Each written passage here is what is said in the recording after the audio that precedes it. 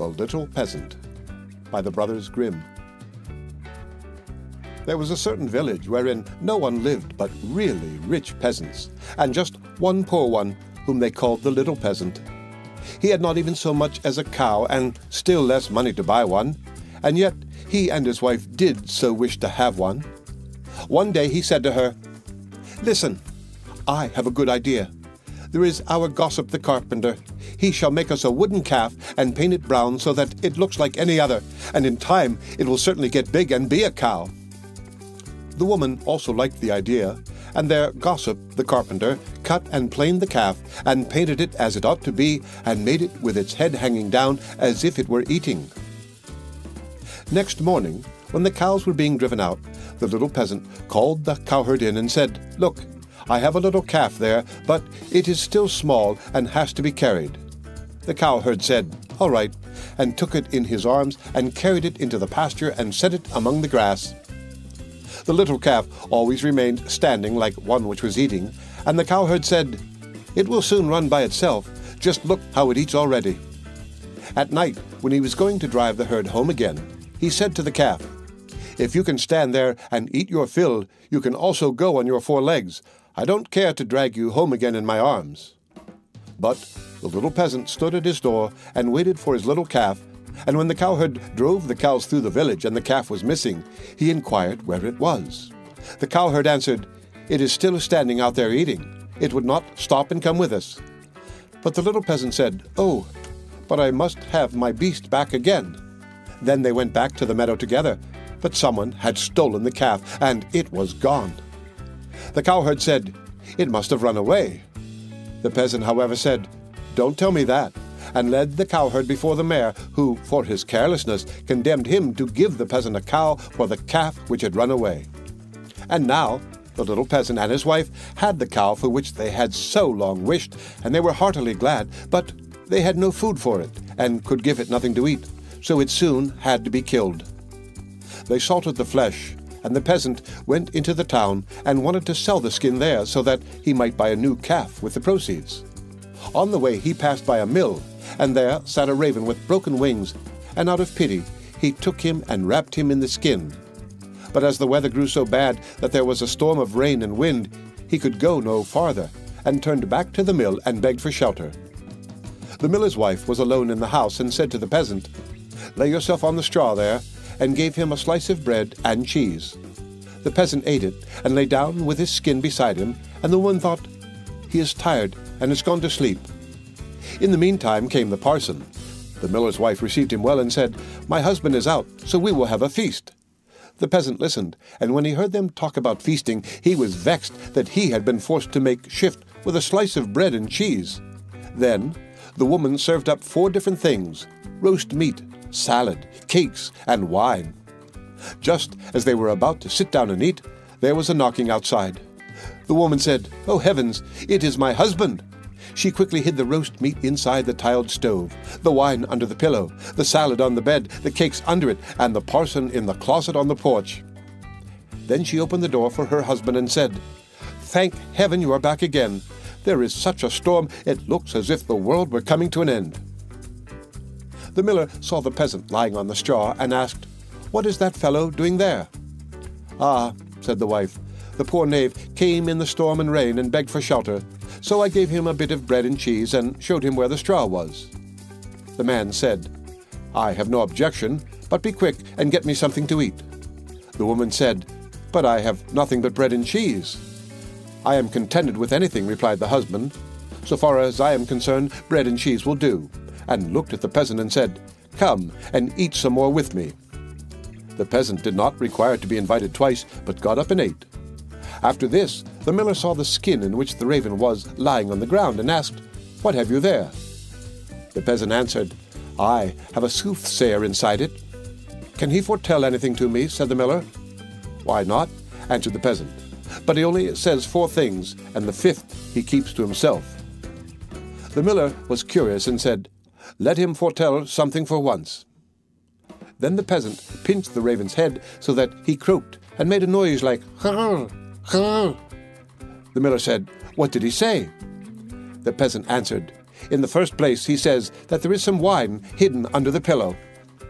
"Bless me!" cried the miller, and went there and found the wine. "Now go on," said he. The peasant made the raven croak again and said, "In the second place, he says that there is some roast meat in the tiled stove." "Upon my word!" cried the miller, and went thither and found the roast meat. The peasant made the raven prophesy still more and said, "Thirdly, he says that there is some salad on the bed." "That would be a fine thing," cried the miller, and went there and found the salad.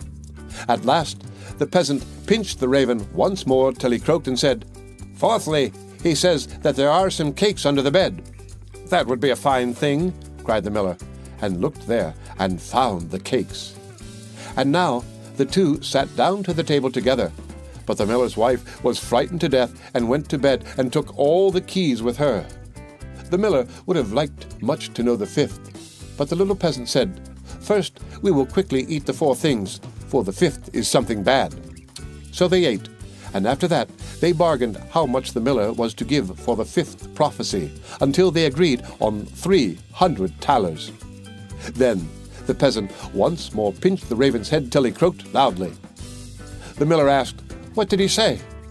The peasant replied, "He says that the devil is hiding outside there in the closet on the porch."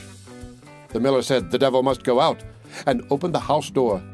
Then the woman was forced to give up the keys, and the peasant unlocked the closet. The parson ran out as fast as he could, and the miller said, "It was true, I saw the black rascal with my own eyes." The peasant, however, made off next morning by daybreak with the 300 thalers.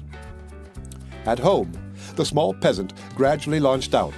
He built a beautiful house, and the peasant said, "The small peasant has certainly been to the place where golden snow falls, and people carry the gold home in shovels." Then the small peasant was brought before the mayor and bidden to say from whence his wealth came. He answered, "I sold my cow's skin in the town for 300 thalers." When the peasants heard that, they too wished to enjoy this great profit, and ran home, killed all their cows, and stripped off their skins in order to sell them in the town to the greatest advantage. The mayor, however, said, "But my servant must go first." When she came to the merchant in the town, he did not give her more than 2 thalers for a skin, and when the others came, he did not give them so much, and said, "What can I do with all these skins?" Then the peasants were vexed that the small peasant should have thus outwitted them, wanted to take vengeance on him, and accused him of this treachery before the mayor. The innocent little peasant was unanimously sentenced to death, and was to be rolled into the water in a barrel pierced full of holes. He was led forth, and a priest was brought who was to say a mass for his soul. The others were all obliged to retire to a distance, and when the peasant looked at the priest, he recognized the man who had been with the miller's wife. He said to him, "I set you free from the closet, set me free from the barrel."